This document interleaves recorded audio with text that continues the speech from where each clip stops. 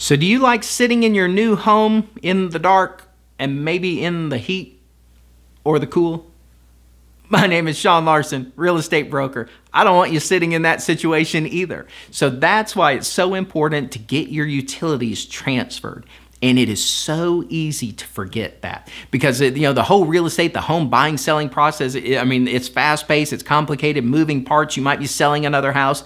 It's easy to forget about those utilities.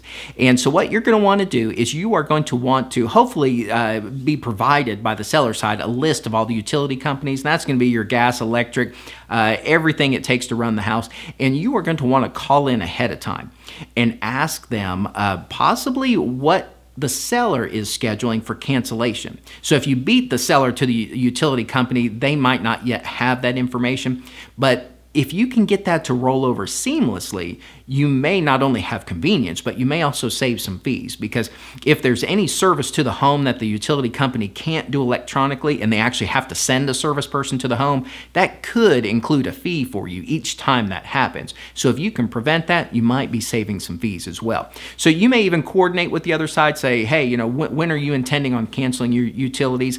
And then just call the utility companies and have yours roll over the same day, prevent any service people coming out, and hopefully any associated fees. And that way you won't be sitting in the dark in a hot or cold house. Your utilities will just be seamless. So another tip on that is if you actually have to request the list from the seller side, you might tag on there a little request for any other service people that they've used at the home and have been satisfied with.